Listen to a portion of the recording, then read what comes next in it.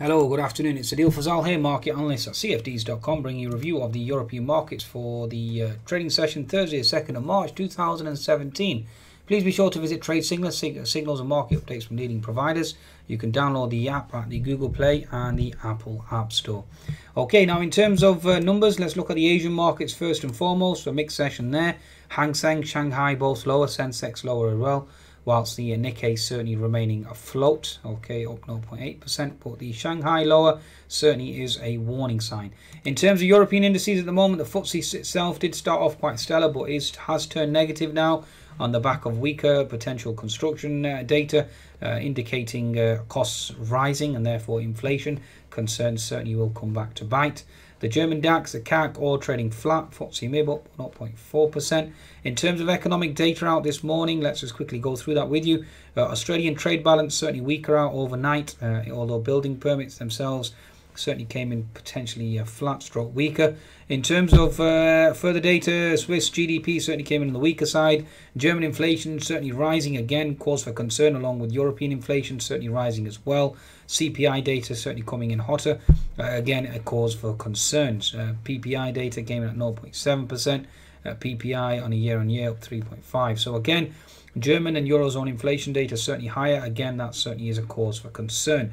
And again indicates that Draghi will have no obviously choice but to certainly err on the side of a hawkish stance. We have job cuts and jobs data out in the US now. Let's look forward to that. We have Canadian GDP data as well, and that certainly swing the markets. Now, in terms of the actual central banks, they certainly have been of a hawkish nature out overnight in terms of economic data and forecasts.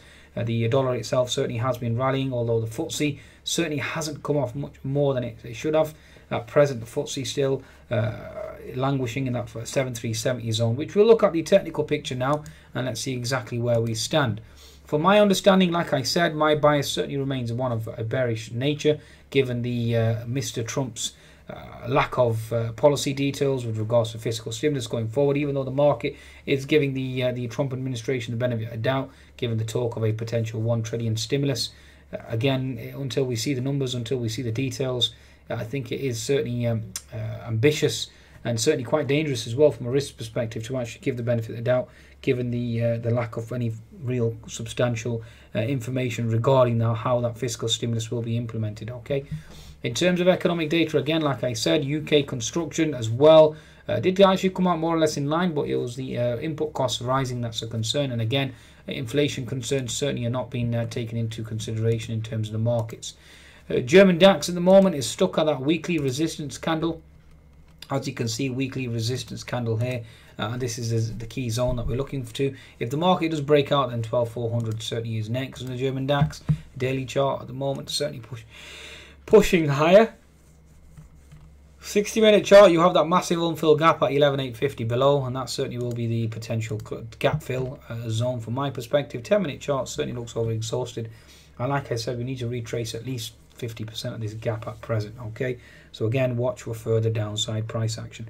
In terms of the French CAC, again, the French CAC certainly remains stellar, remaining strong regardless of the concerns that are ongoing with regards to the French election. Mr. Macron unveiling a potential stimulus program, again certainly helping, but we are now into resistance. You're looking at key resistance at 4970, looking to hold and looking to flush on the weekly chart. Daily chart as well, horizontal resistance, and you do have the doji candle there. 60-minute chart, you have a retrace or support zone at 4912, 4910. That really is the zone that you're looking for, and then obviously you've got a gap fill below at 4960. So watch out below on the French CAC. That's my understanding and my interpretation. 10-minute chart certainly is looking exhausted now.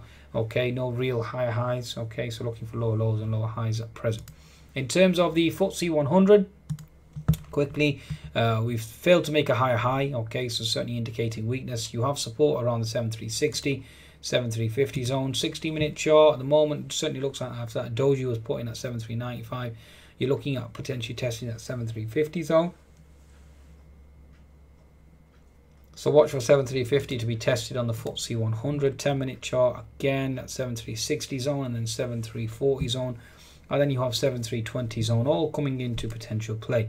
Okay, now in terms of the Euro stocks at the moment, certainly looks exhausted on a 10-minute chart there. Daily chart certainly into resistance. Weekly chart you'll see is certainly basically it's in no man's land at the moment. Okay, the next real support level is at 3520 on the actual Euro stocks, so keep an eye on that. But Germany and France certainly on the weaker side. 10-minute chart at the moment, like I said, certainly looks exhausted. No higher highs, double top certainly going in, and you're looking at testing the potential lower. You have gap fill as well below, so bear that in mind at 3320. Okay, so I think that's a good summation of European indices today. Again, we'll see whether or not Mr. Trump's rally can continue. Okay, Mr. Trump's benefit of doubt. The trade certainly continues. From my understanding, certainly not. It looks over exhausted. US indices look exhausted too. And we'll see whether or not we continue with the series of higher highs. On that note, please be sure to visit cfds.com for your trading needs and certainly take advantage of the bonus. Goodbye.